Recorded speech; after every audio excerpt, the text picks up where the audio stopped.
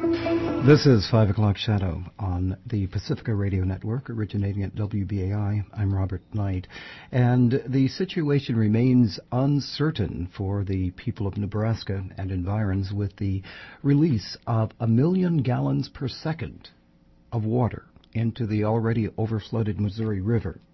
That release at Gavin's Point Dam on the border between Nebraska and South Dakota.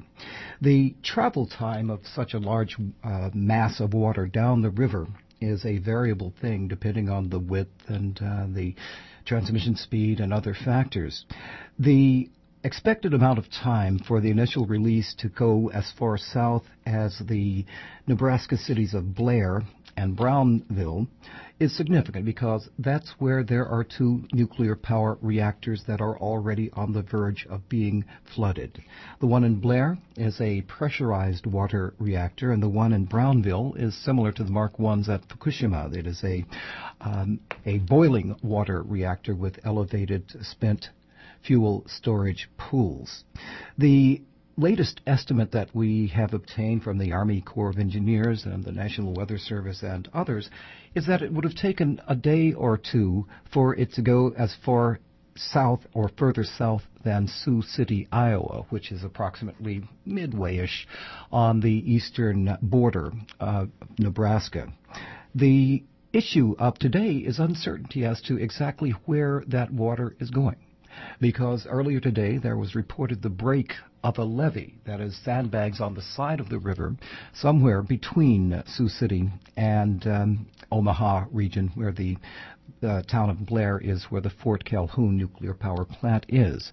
It remains to be seen whether that breach will be fixed and thereby send more of that raging water down the Mississippi, further down the Mississippi, towards where it could put into further jeopardy the Fort Calhoun and the Cooper nuclear power plants.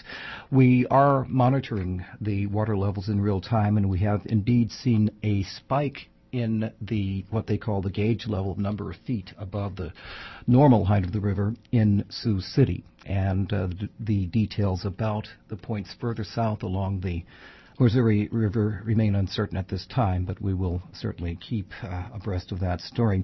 And in addition to that, there are concerns about the release of radiation in other parts of the world, in particular Fukushima, where there are now being discovered radionuclides not only in the environs of Japan, in the northwest where the normal winds blow, but oddly, or in a way that has been covered up or undisclosed by government and official operator sources, southwest towards Tokyo.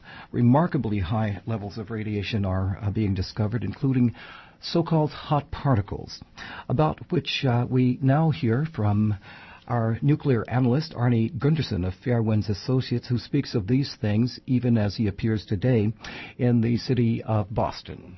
Hi, I'm Arnie Gundersen from Fairwinds. There's been a lot of discussion in the press in the last week about Tokyo Electric changing their estimate for the amount of radiation that was released at Fukushima. And there's also been a lot of discussion about radioactive hot particles being discovered all over Japan. Well, I wanted to tie those 2 together today and talk about just what that means.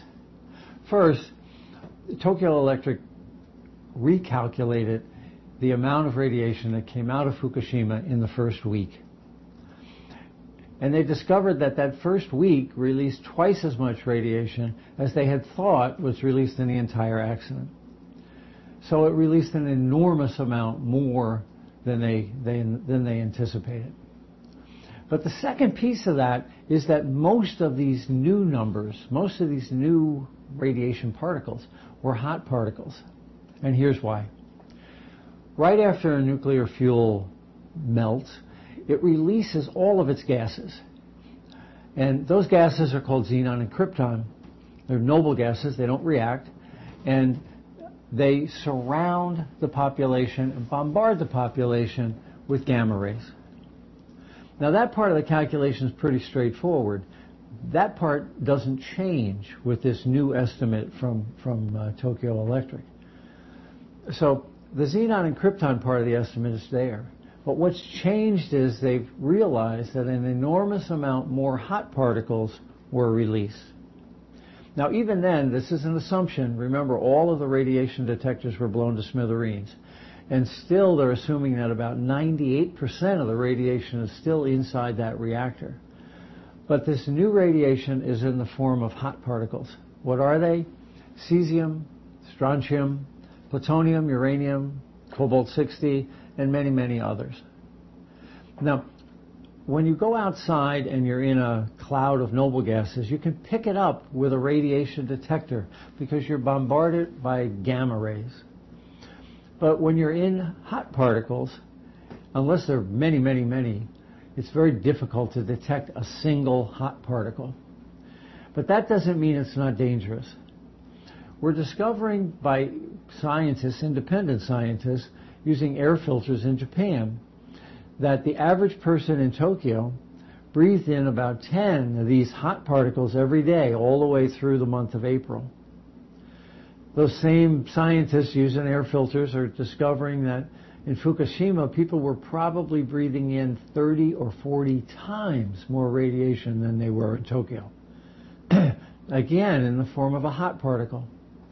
And what surprised me was that air filters in Seattle indicate that people there were absorbing 5 hot particles every day for the month of April. Now, what does that mean? That means that that hot particle gets absorbed in your lung, or it winds up in your intestines, or it winds up in your muscle, or it winds up in your bone. Now, it constantly bombards a very narrow piece of tissue. Now, we have here a picture of a lung from an ape, and there's a hot particle in the lung. And you can see how localized the damage is from that hot particle constantly bombarding the ape's lung. Now, a constant irritant like that, your body fights. And most of the time, your body wins. Sometimes, however, those hot particles can cause a cancer, and of course, that's a grave concern. Now, you can't run a Geiger counter over someone's lung on the outside to determine if they have a hot particle, because those particles, those rays, don't travel outside the body. They do their damage to the local tissue. But we know they're there because the air filter results indicate that they are. Since I was about 16 years old, I used to work on cars a lot.